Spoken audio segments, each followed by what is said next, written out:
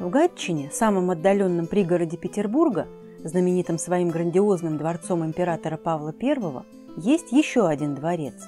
Маленький, но очень необычный. Таких в России больше просто нет. Это изящный, словно сказочный замок, Приоратский дворец. Найти его несложно. Достаточно от Дворцового парка перейти центральную улицу Гатчины в районе Адмиралтейского моста, и вы окажетесь на берегу небольшого Черного озера, где виднеются красные крыши и высокая башня Приората. Виды на него великолепны с любой точки. Идти по берегу озера можно, постоянно останавливаясь, потому что с каждым шагом дворец смотрится немного по-новому. Непременно дойдите до главного входа во дворец. Оттуда-то, с холмов, обрамляющих его с боков, открываются лучшие виды и на само здание, и на панораму озера и города за ним.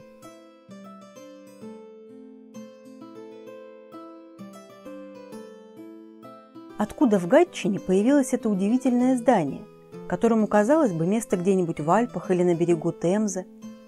Все началось с Павла Первого и его интереса к Мальтийскому ордену. Приоратский дворец, первоначально просто приорат или приория, имя свое получил от звания великого приора, одного из главных сановников ордена, чьей резиденцией он и должен был стать по замыслу императора Павла. Постройку малого дворца в Гатчине поручили архитектору Николаю Львову, одному из самых талантливых зодчих и вообще интереснейших и самых одаренных людей конца XVIII века. Львов живо интересовался всеми инженерными новинками своего времени, и строительство нового дворца задумал не простое, а по новой технологии, из умятой или битой земли, то есть из плотно спрессованных земляных блоков, скрепленных раствором. Такому материалу не были бы страшны никакие пожары, и Львов всерьез намеревался распространить такой тип строительства по всей деревянной России. Он даже основал училище земляного строения и начал обучать своих крестьян.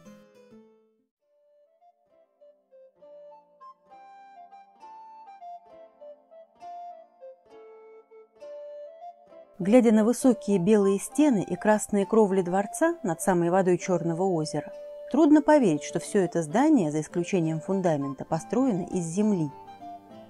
Замысел дворца для одного из первых лиц Мальтийского ордена был навеян образами готических аббатств и небольших замков-крепостей, которые произвели большое впечатление на Львова во время путешествия по Швейцарии. Но архитектор сильно переработал эти образы и создал свое творение с совершенно самостоятельным обликом и украшениями, с оригинальными завершениями печных труб и кровель. Для строительства Львов привлек своих мастеров, уже обученных землебитному делу. Еще бы, тут требовались надежные, проверенные люди. Задача ведь стояла ответственная.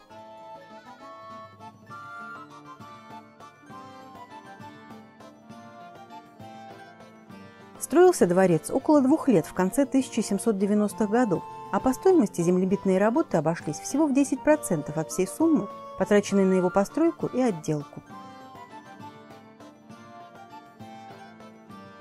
В 1798 году Павел I был сам избран великим магистром Мальтийского ордена, а мальтийский приор в Гатчину так и не пожаловал, изменились международно-политические обстоятельства. Поэтому в царские времена приорат так и остался небольшим запасным гатчинским дворцом, с достаточно простой обстановкой и без лишних претензий. Зато его не перестраивали, и мы можем видеть дворец практически таким же, каким он предстал 200 с лишним лет назад перед заказчиком Павлом Первым. В конце XIX века дворцу наконец нашли практическое применение. Здесь поселили придворных певчих. Здание отремонтировали, на всякий случай несколько укрепили изнутри чугунными колоннами в зале, провели водопровод и канализацию. После революции приорат успел побывать экскурсионной станцией и домом отдыха. Захватившие Гатчину немецкие войска дворец не разрушили, его каким-то чудом практически не коснулись ожесточенные бомбардировки города, хотя весь окружающий парк был буквально изрыт снарядами и погибло множество деревьев.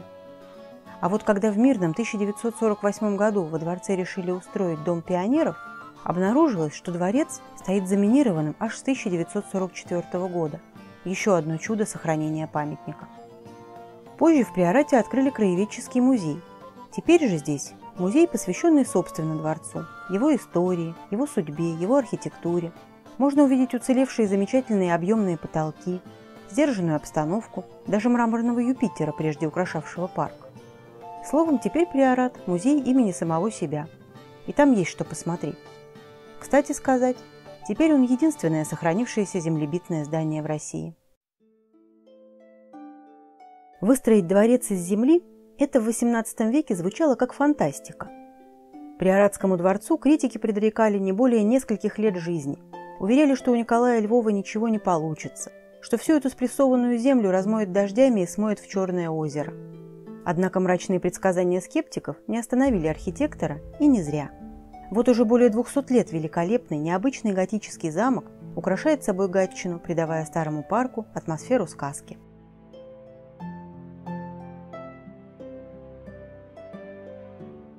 В каждом выпуске мы рассказываем о необычном и самом интересном. Подписывайтесь на канал, включайте уведомления, смотрите и путешествуйте.